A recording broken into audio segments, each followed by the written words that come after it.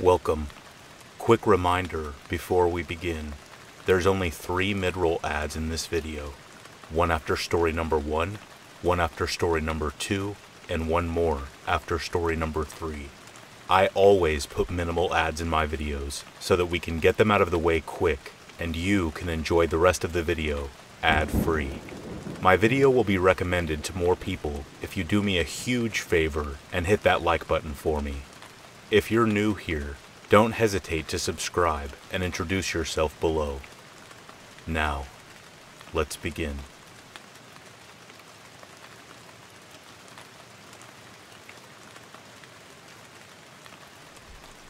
A few years ago, I was a young single mom living with my toddler son in an apartment complex at the edge of town.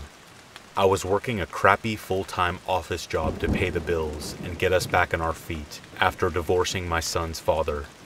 This is a small northeastern town where little to nothing ever happens, but when something does, it is big news.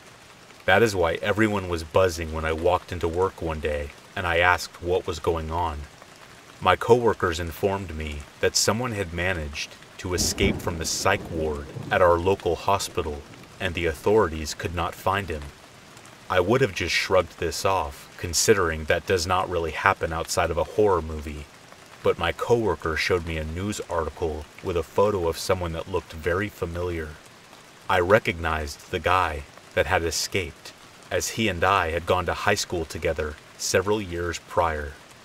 We were not friends, not even acquaintances really, but I remembered him as being an athletic, popular guy from a wealthy family with lots of friends.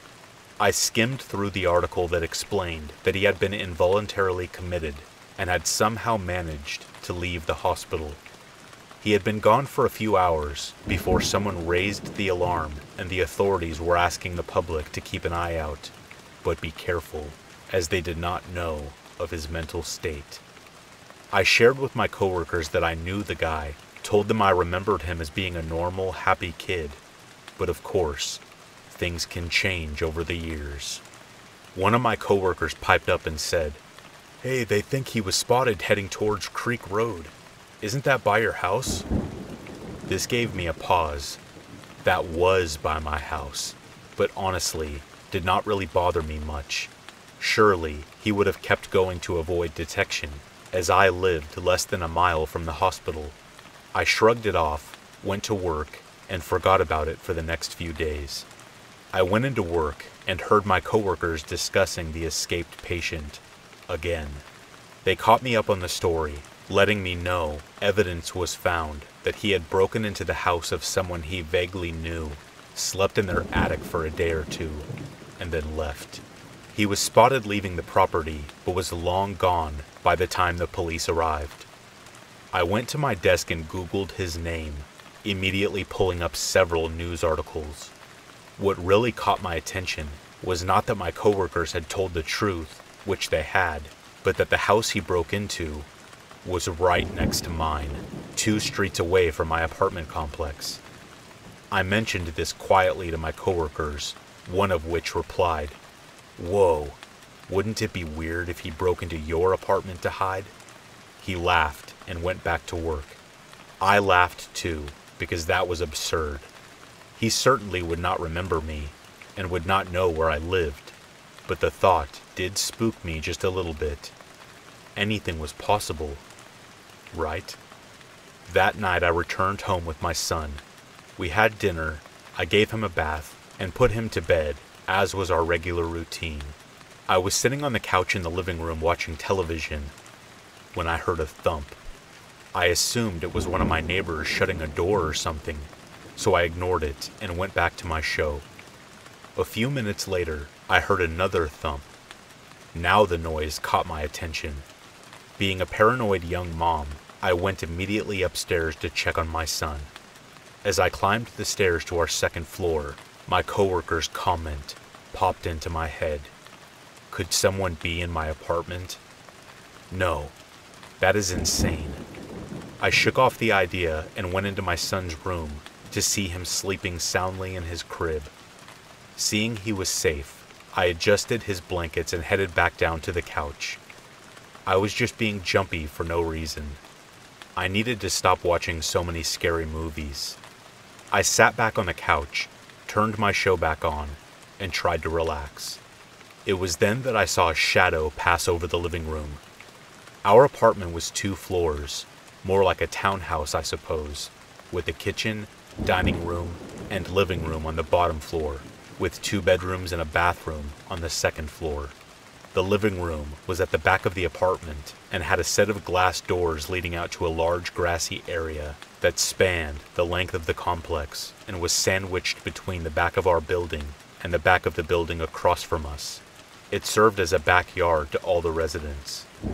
Anyway, I had some long, sheer white curtains covering the glass because it freaked me out at night to have them uncovered. I turned my head and once again saw a dark shadow glide across the window, visible through the sheer curtains. The logical part of my brain said that it was just someone walking their dog back there, but then remembered the entire complex had a no pets policy. This, coupled with the realization that I had literally never seen anyone walking out there in the year that I had lived there, made my heartbeat pick up a bit.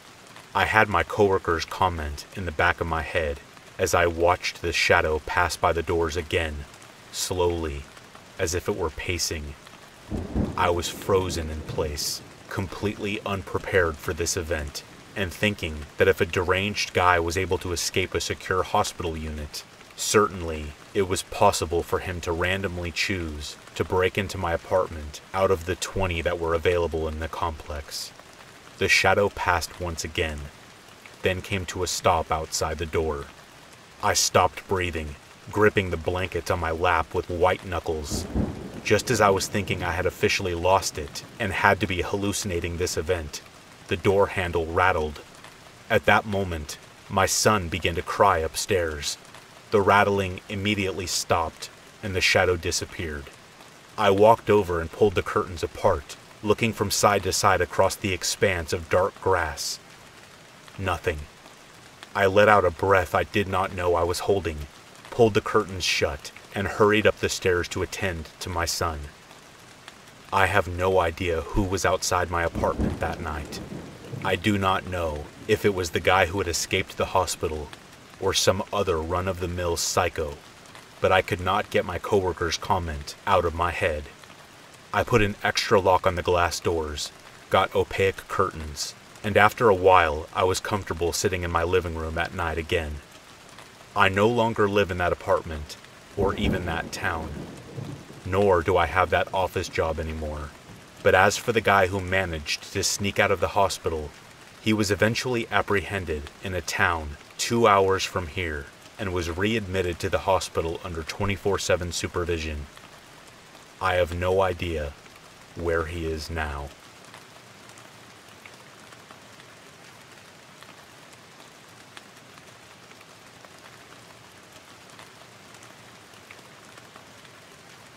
This happened when I was 14 and my friend David was 15. We had sleepovers all the time, and tonight was no different. His parents weren't home, so we were being as loud as we wanted in the den, playing video games and having music playing loudly, while eating an unhealthy amount of junk food. I'll skip most of the details in order to keep this story on the shorter side. The music and video games continued until around 4 in the morning. That's when we began to settle down. David had the idea of taking a walk around the neighborhood to help calm us down, and I agreed. We returned about 10 minutes later. David's basement is kind of weird. I'll try to explain it here. His house has a bit of a hill in his front yard, so half the basement was above ground, which was where the den we hung out in was, and the other half was a room with a TV and couches, which is where we were going to sleep. David turned on a movie and threw me in a blanket. I got comfortable on the couch, closest to the basement staircase, and he slept on the couch furthest from them across from me. I didn't watch the movie for long before falling asleep. I woke up with a jolt. David was crouched next to me, shaking my shoulder. He told me to be quiet and listen upstairs. It couldn't have been more than an hour after we fell asleep, since it was still completely dark outside, and the movie was still playing, although muted now. I was still in that half-asleep state, so I had to strain my hearing to notice what he was talking about. It sounded like someone was rummaging through a drawer, following by 2 cracks of pressure on the upstairs floorboards. "I think someone is up there," David whispered. I was now fully awake, and I sat up. I thought it could have been his cats running around upstairs, and that he was overreacting. The next thing that happened is hands down the most terrifying thing that I have ever witnessed. 2 coughs from upstairs triggered a fight or flight response in both of us. Footsteps began to approach the basement staircase. David looked absolutely petrified. I scrambled off the couch, frantically searching for my phone on the floor. David rushed over to the TV to turn it off, and we very quietly made a break for the den door across the basement. We passed the basement staircase, but I didn't even look to see if anyone was there. David swung the old door open, and we sprinted across the street to hide in the neighbor's bushes. David called the police while I watched the windows in the front of his house. Despite the darkness, the scant moonlight provided just enough for me to notice a tall silhouette moving in the huge living room window. David told this to the dispatcher, and they said police were en route. It felt like we were waiting for hours before the sound of police sirens wailing pierced the night. A pair of squad cars barreled down the cul-de-sac and pulled up in front of David's house. We ran over to the officers and told them everything. 2 officers went inside to search the house. The 3rd officer searched the yard and surrounding areas, while the 4th officer stayed with us. He asked us questions you would expect, like did we see the person? How did we know that someone was inside? Did we know if anything was taken? Stuff like that. We knew very little, just that someone was inside the house. After about 5 minutes, I could hear an officer shout, followed by footsteps running into the woods behind David's backyard. The officer talking to us rushed over to his open backyard gate. The man who broke in was trying to escape into the woods, but was caught when the officer in the back shined his light through there.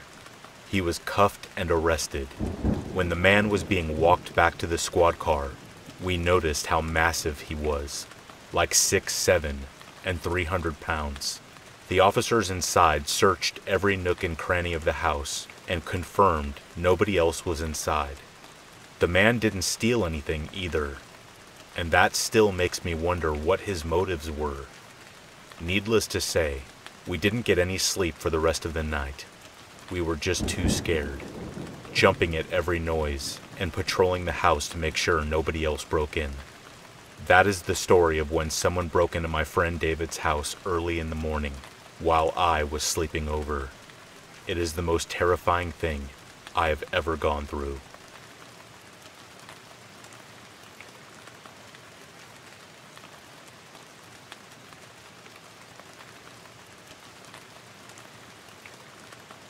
On one night, I decided to go for a walk. It was around 9 p.m., and it was a nice night. Mind you, that I was just an 18-year-old female on the petite side, but my town was quite safe and small. My mistake. As I was walking and listening to music, I realized that I was thirsty and a little store was just around the block. I quickly made my way to the store, but it was closed, and unfortunately, there were no other stores closer. But I tried my luck and called out to the owner. Usually the store would close around midnight, and I found it very strange for it to be closed at this time. After calling out a few more times, I decided to just turn around and walk back home, seeing that no one answered, and all the lights were off outside. Just as I turned around to walk away, I heard a door open behind me, and I turned around with the hopes to be able to buy some water. The porch light had been turned on at the store, and I could make out a figure by the now half-opened door. At first I was happy and rushed to the store, but my happiness soon turned to a fearful butterfly in my stomach as I saw the man looking back at me through the door with a wild look in his eyes and a shiny knife in his hand. I slowly backed away with my eyes fixated on the knife. He cleared his throat and said something along the lines of, "Sorry." I was busy in the kitchen." As soon as he spoke, I calmed down and thought it was okay, and so I gave him money for the water. He took a minute before reappearing with my water, still clutching the knife in his hand and the wild look in his eyes. I brushed it off again and walked back home. I turned my music louder to stop thinking about the weird encounter. A couple of minutes into walking, I could feel someone watching me from the back, and so I turned around. No one. I started to jog so that I could reach my house faster. I stopped as I was tired and caught my breath. As I opened my water bottle, I tugged on my earphones, and just as they fell to the ground, I heard running behind me, and just as I turned to look, about 10 feet from me I could make out the shiny knife and the man from the store. As tired as I was, I ran. I ran as fast as I could. I could feel him closing on me, but he must have tripped, because I heard a loud crash on the ground right behind me. I made it home safely, and my parents called the police. A few days later, the police informed my parents that the store owner was arrested. He was involved with murdering and the selling of human organs and human trafficking. They found freezers packed with human organs that he had harvested from his previous victims.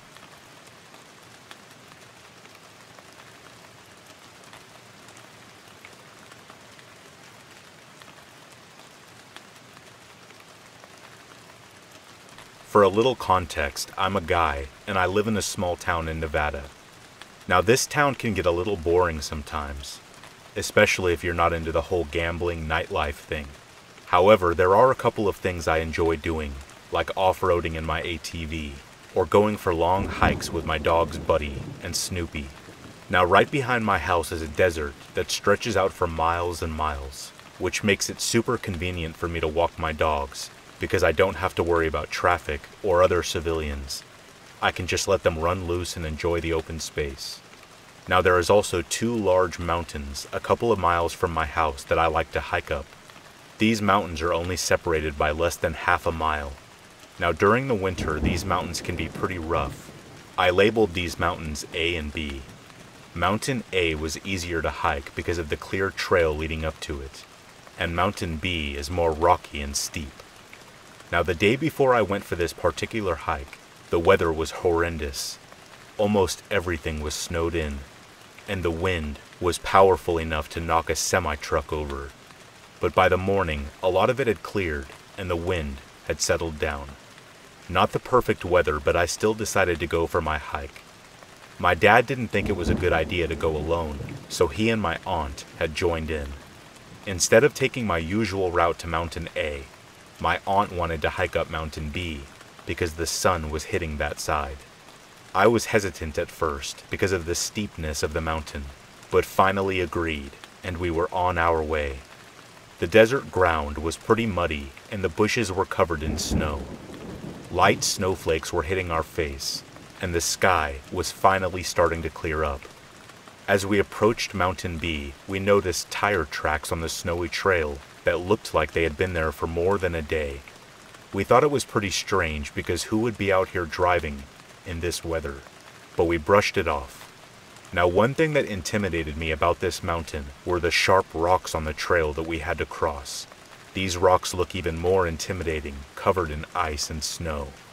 Luckily, we carefully crossed these rocks and made it to the top of the mountain. Exhausted, but we were just happy we achieved our goal. The top of the mountain did not look as how I'd expected it would look. There were food wrappers, beer bottles, and dead bushes everywhere. I still enjoyed the view, and I started snapping pics of the dogs and the scenery with the town in the background.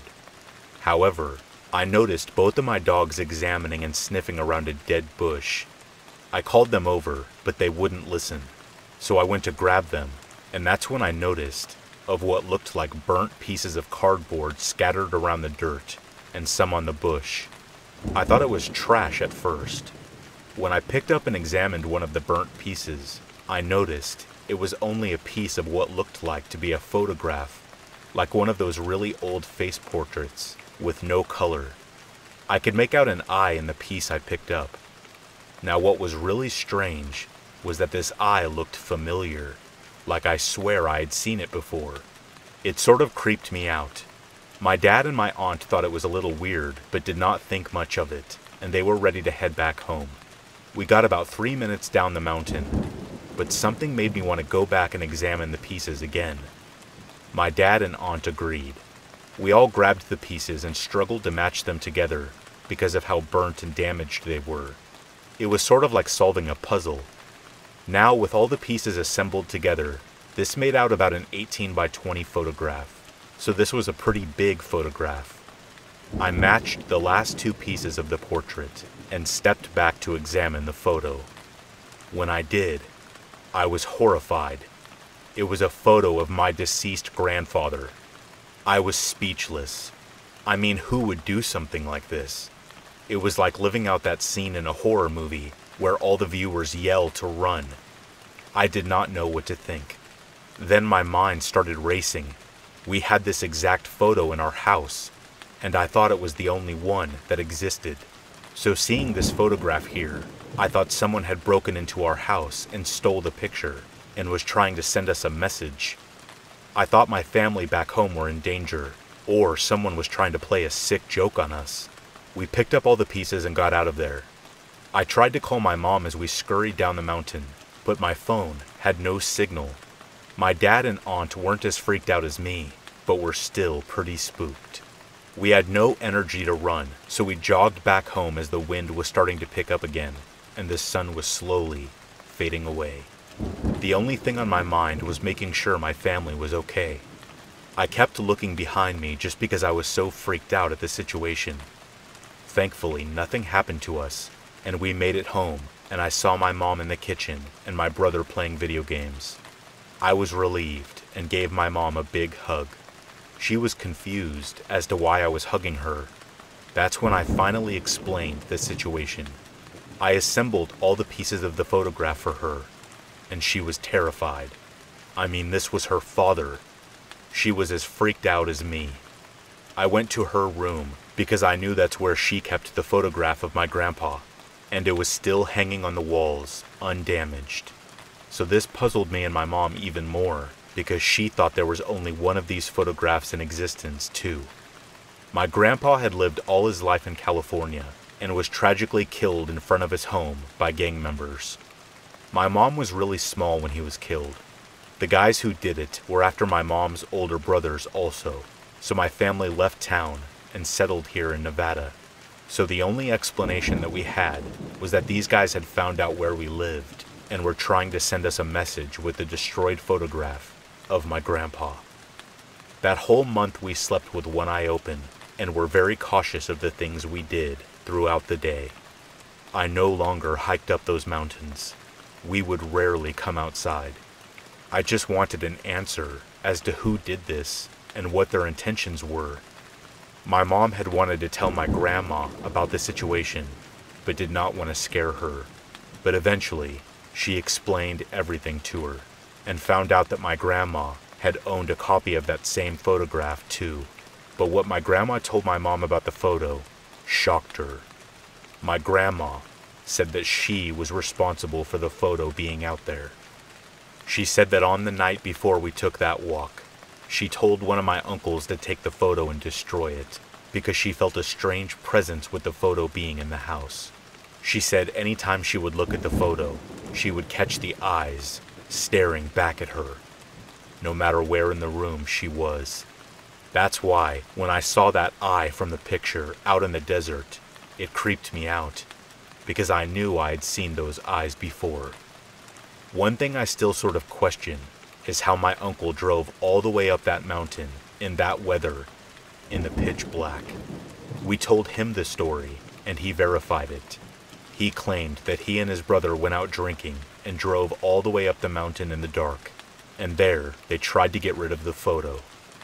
He said he tried burning it, but the wind was really strong, so he resorted to just tearing it apart with his hands. He said it was really tough getting up the mountain, but had wanted to get the photograph as far away from my grandma as he could. One thing that's still strange to me is how we ended up finding the pieces of the photo, like it was fate. I mean, I never would have climbed this mountain if it wasn't for my aunt. It's almost like the photo had wanted to remain in the family. Like I said, the wind was really strong the night before, and it snowed a lot, yet the pieces didn't fly away. They weren't covered in snow. They were just laying there, all close to each other. It's weird. It's like the photo had wanted to remain together in one piece.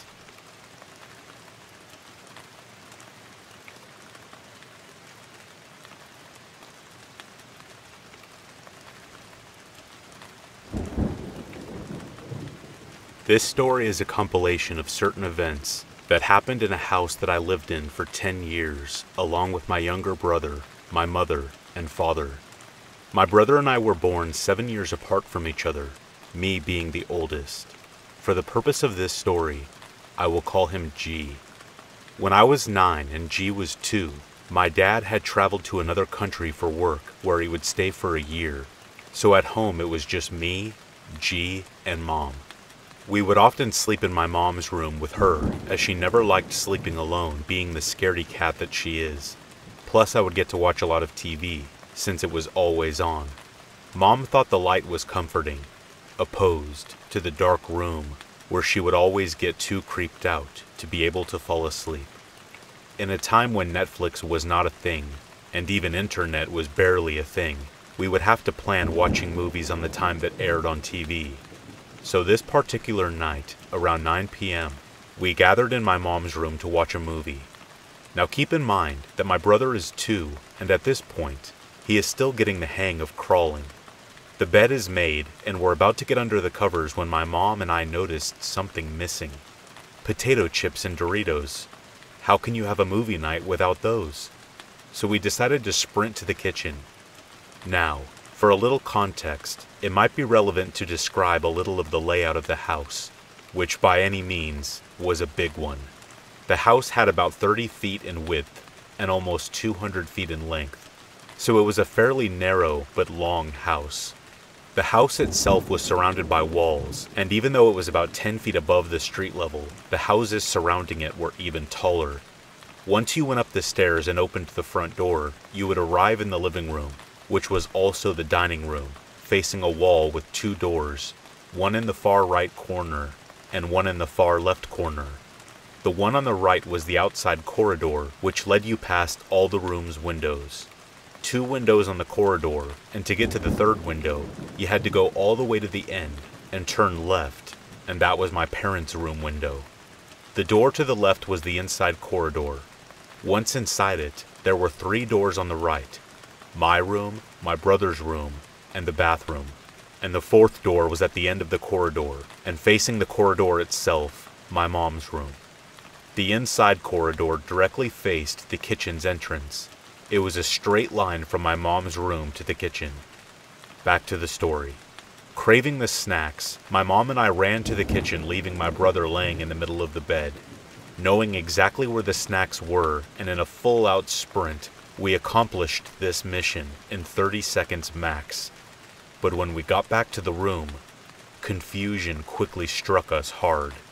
My brother was still where we left him, not having moved an inch, but he is now laughing for no apparent reason, and it would have been cute if not for the bed covers now that not only had been undone, but they were also folded at the foot of the bed.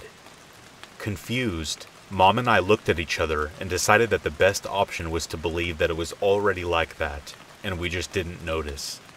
After checking under the bed and inside the closet, just for good measure, we locked the door, enjoyed a good movie, and went to sleep with the TV on. Nothing else happened that night.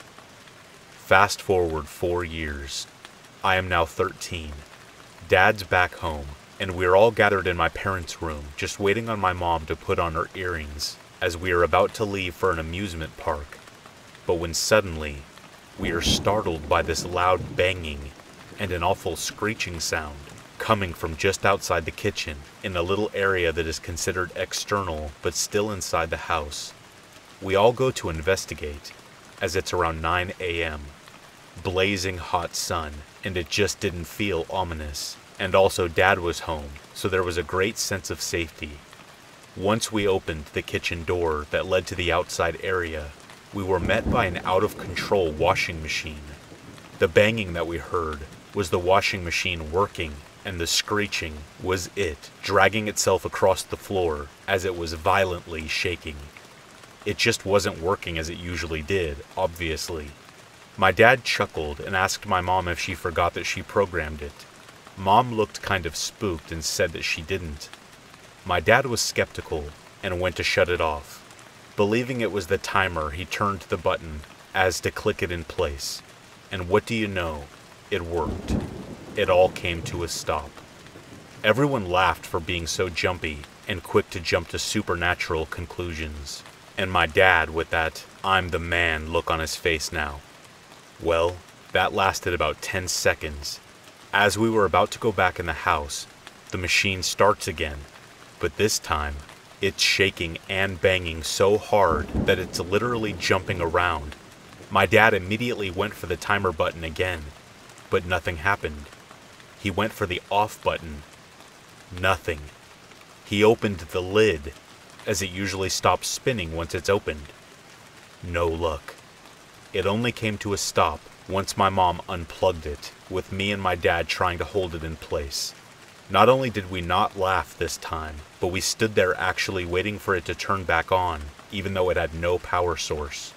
After about a minute or so of silence and lots of staring towards the machine, we came out of what felt like a trance and went on our trip. 3 more years go by, and I am now 16. G is 9. It's probably around 11 a.m. when my mom asks us if we want to go to the supermarket with her. G says he's good, and I make his answer my own, as I am more interested in the computer in front of me.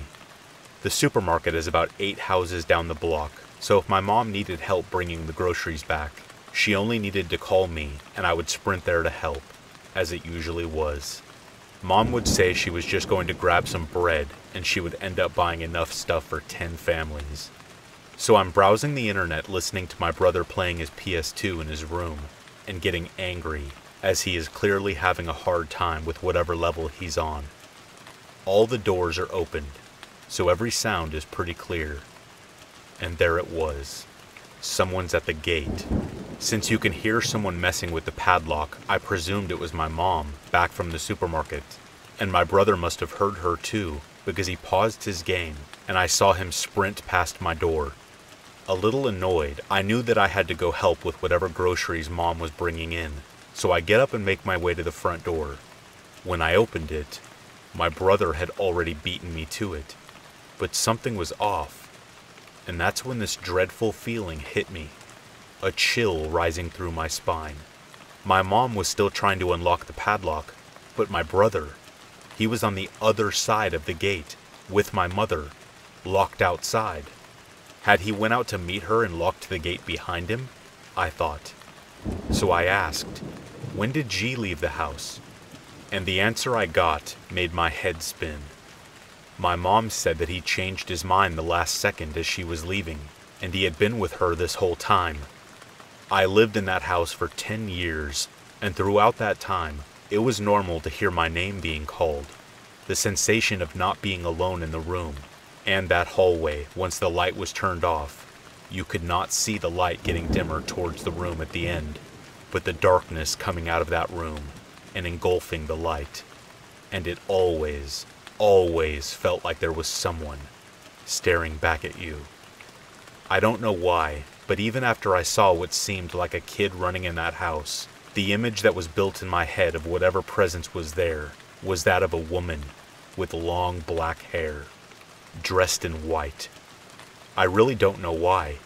Maybe I associated it with some movie I saw, some story I heard, but every time I looked down that hall, I always pictured that it was a woman staring back at me. This brings me to my last event. I am now 26, living in another country. After a normal day, I'm ready to go to bed, put on some cooking show on the TV, set the sleep timer, and drift off. When I awake, I have this pit in my stomach, that eerie feeling that something is just not right. The only light in the room is coming from the TV.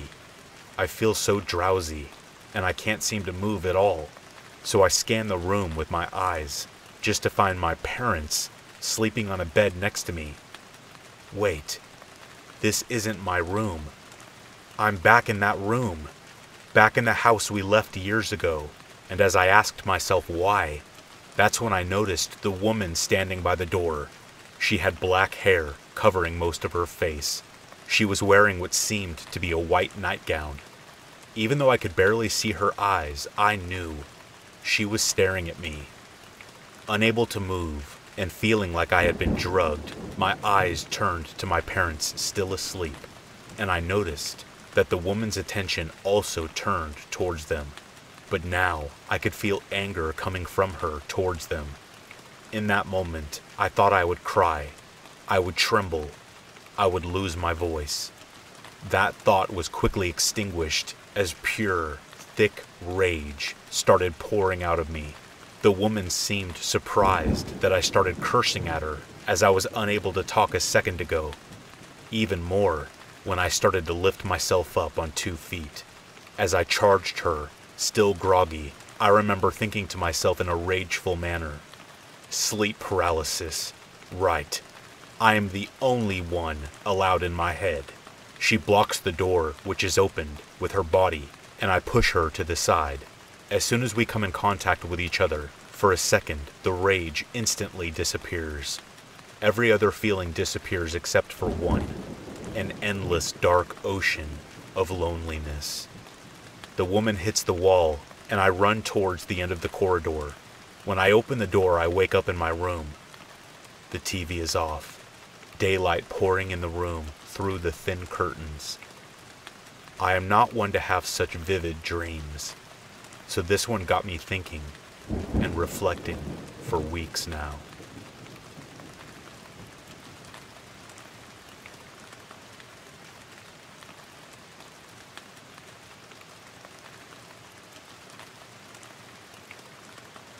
This happened when I was 9 or so.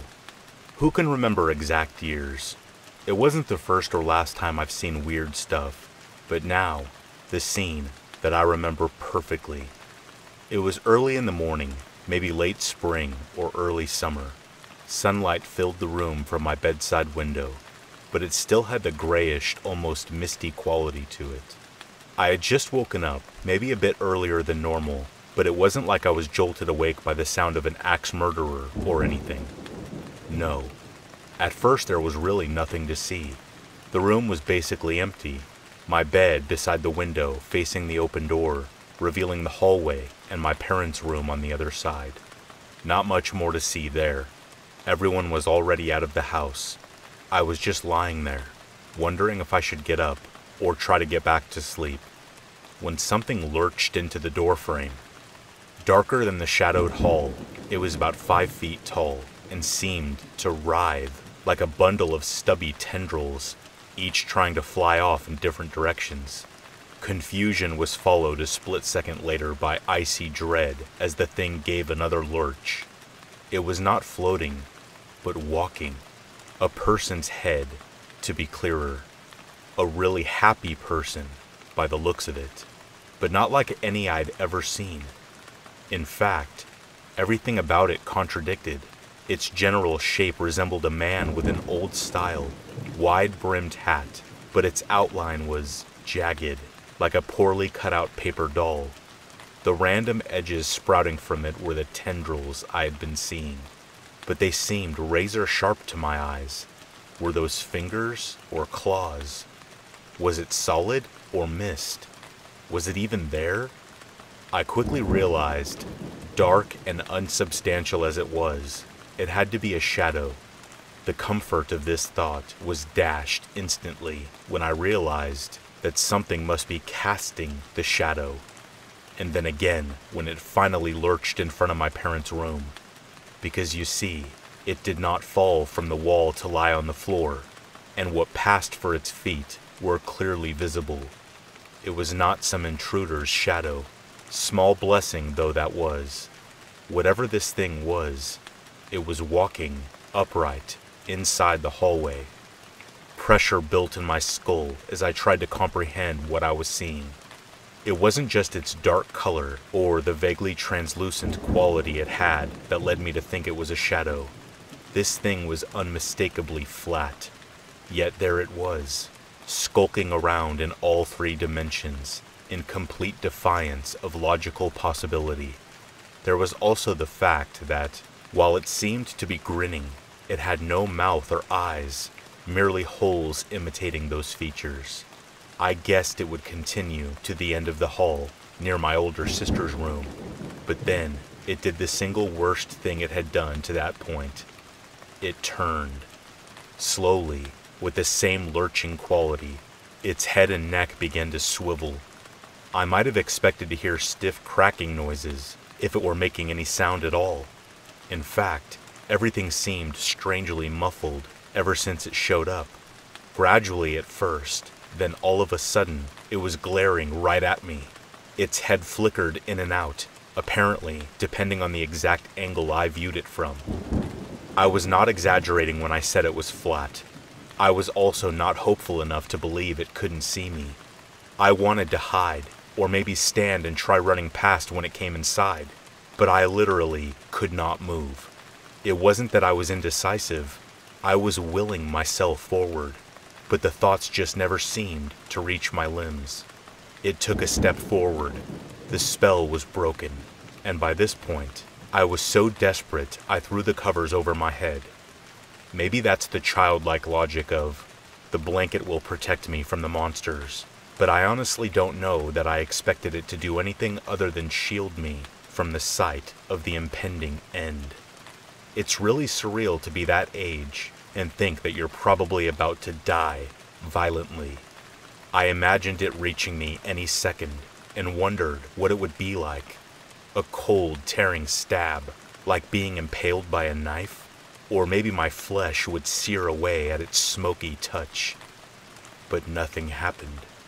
For who knows how long, I shivered in my makeshift fort, wondering if it was really gone or just standing there waiting for me to look, perhaps with its horrible excuse for a face hovering an inch from mine. Maybe I wouldn't even know at first, until it shifted position, materializing from nowhere. Either way, this clearly wasn't going to end until I did something, so I slowly lowered the blankets to look out at an ordinary room. The dread was lessened, the chirping birds returning to their normal volume. I climbed out of bed, fidgeting this way and that, constantly looking over my shoulder to make sure it wasn't hiding somewhere with its unnatural lack of depth. Creeping to the door, I took a deep breath and stuck my head out, looking to my sister's room, the main house, and back as quickly as I could. Nothing. Her door was shut, but I wasn't sure that would stop whatever this was. I also slightly preferred running headlong into it than it getting the drop on me again, so I peeked inside. Still nothing. What followed was more of the same. I would look all over the house and the outside yard, expecting it around every corner, under every piece of furniture, or maybe to just burst from beneath my feet. But it never came. I suppose I could have searched the forest, but I couldn't decide whether that was paranoia or tempting fate at that point. Years passed, and I still did not encounter it, though I no longer felt comfortable being in my room with the door open. I'm sure you have a lot of lingering questions. So did I, but they were never answered. It's not like I could call the thing back, or would, even if I could. You may also have suggestions. Maybe it was a ghost, or a demon from another dimension, maybe sleep paralysis. You may feel free to offer your suggestions, but no offense. I hope I never find out.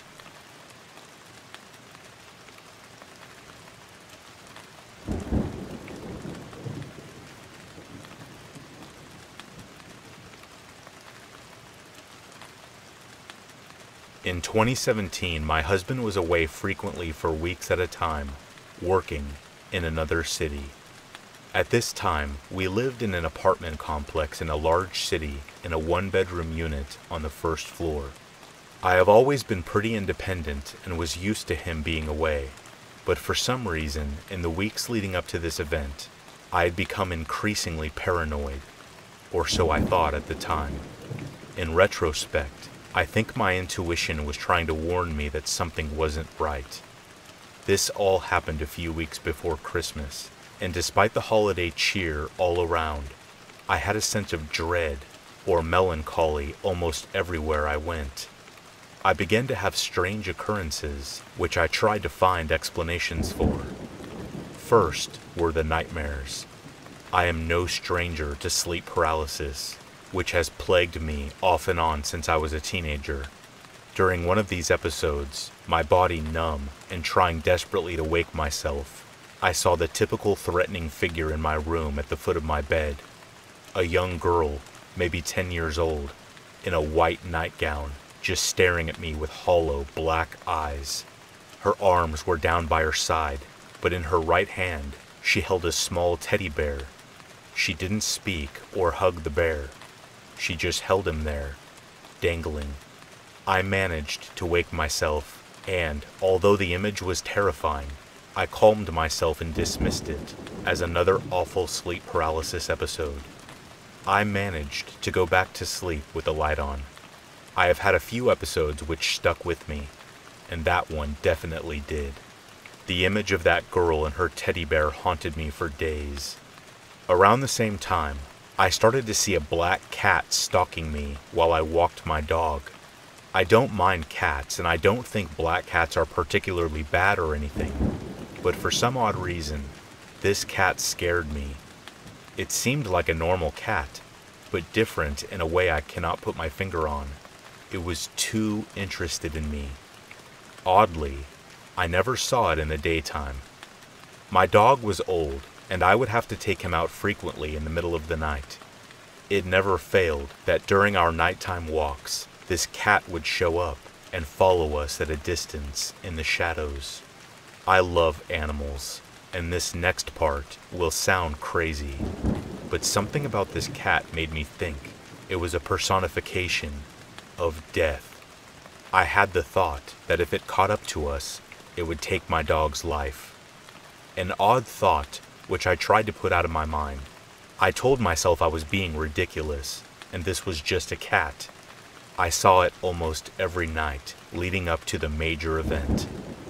One evening, a few weeks after the sleep paralysis incident, I awoke to what I thought was my doorbell ringing in the middle of the night. I wasn't even sure whether I had actually heard it or dreamed it. It was about 2:45 a.m. This made my heart pound, and the fear set in. I am a very private person and did not know any of my neighbors well enough that they would likely ring my doorbell for any reason at all, much less at almost 3 o'clock in the morning.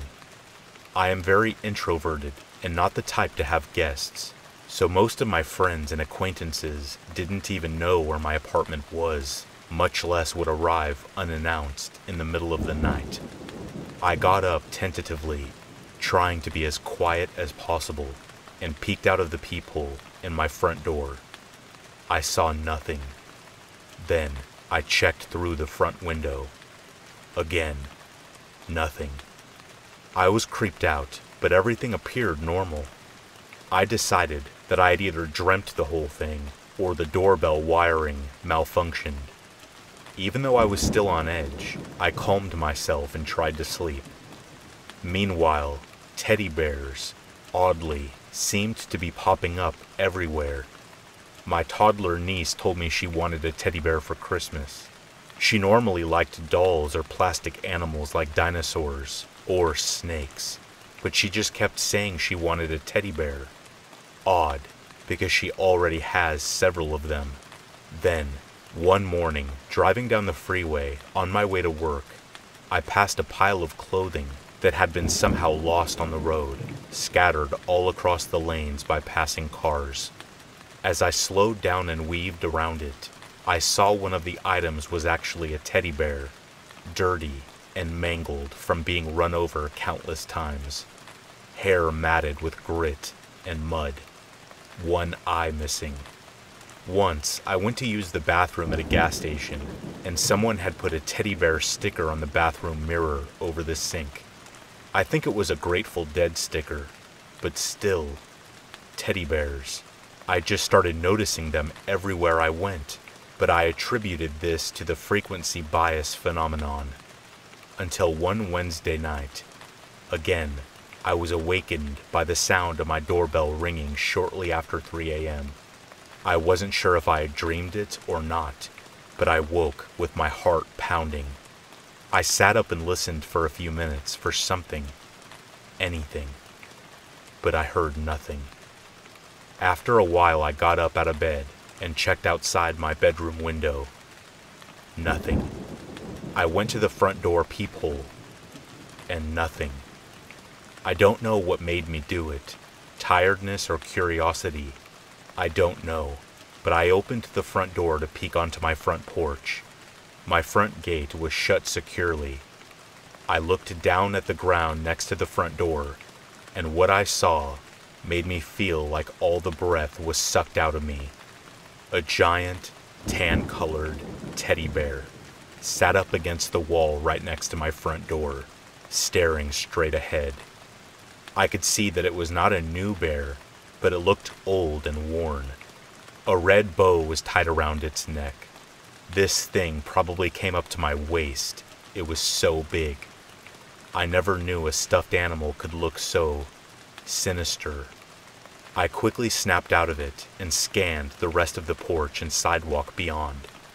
I saw nothing and no one. I slammed the door and locked it, trying to figure out what to do next. Call the police? And say what? There's a teddy bear threatening me? It would sound ridiculous. I quickly tried to think of who would possibly leave this on my doorstep. I came up empty. My husband was 200 miles away. I called him, hysterical, and he confirmed that he had nothing to do with it. No one I knew would do this. I did not know what to do, so I decided to just wait it out until morning. Of course, I did not sleep the rest of that night. In the morning, I had to use my front door to leave for work. I dreaded opening it and seeing that thing sitting there with its beady eyes. In the light, I could see that it was definitely not some gift someone left for me. There was no card or note, no indication of why it was left. It was tattered with dirt and dried grass in the fur and some kind of red stains here and there. Stuffing spilled from the seams in places. I didn't want to leave it there, but I definitely didn't want to touch it either. I decided just to go to work and deal with it later. My coworkers convinced me it was most likely a random prank by neighborhood kids. By the time I got home, the sun was shining brightly, and I had built up the nerve to get rid of it. I put on some rubber gloves and took it to the dumpster, never to be seen again. Fast forward to December 23rd. After work, I stopped by the grocery store to pick up a few last-minute items we need for our Christmas celebrations before I leave town. In typical fashion, I decide that I don't need a cart to carry my stuff to the car, despite having a few larger items, like packs of paper towels. Upon getting to my car and clicking the remote door locks, I realized I could not open the hatchback door with my hands full. A man who was walking nearby saw me struggling. He offered to help, but I declined, because I'm super independent, and that's what I do. He insisted, and as he walked over to me, I noticed that he looked a little rough around the edges, dirty work clothes, messy hair, flannel overshirt, work-type boots. I recall him having very clear blue eyes that looked a little too deep into my soul. I wasn't comfortable accepting his help, but before I knew it, he was reaching for my back door handle and pulling it open. The parking lot wasn't exactly empty, so even though I was uncomfortable, I didn't feel like I was in immediate danger. I thanked him and tossed my stuff in the hatchback and slammed it shut. He still stood there, so I said, "Merry Christmas, have a good night," and started to step to the driver's side door. He smiled at me and said, "Merry Christmas to you too," and held his hand out to me. I did not want to shake his hand, but not wanting to be rude, I looked down at it. He was giving me a tiny Christmas teddy bear with a Santa hat. I was dumbfounded. I did not want to take it, did not know him, and did not know what to say. So many thoughts went through my mind at that moment. Was he responsible for the bear on my porch? Was he following me? Was I just being crazy? He was just smiling at me, like he knew. Again, not wanting to be rude but thoroughly freaked out, I searched for the right response. No thanks," was all I said. "I don't have any kids." I turned and got in my car and pulled out, watching him in my rear view, just watching me drive away, with an angry look on his face. Thankfully, I wasn't far from home, and I got there in record time. My paranoia was at an all-time high for the next few weeks, but I didn't see any more teddy bears for a while, and eventually, I stopped obsessing about it. However, I still get creeped out when I do come across one from time to time. I will never see them as harmless children's toys again.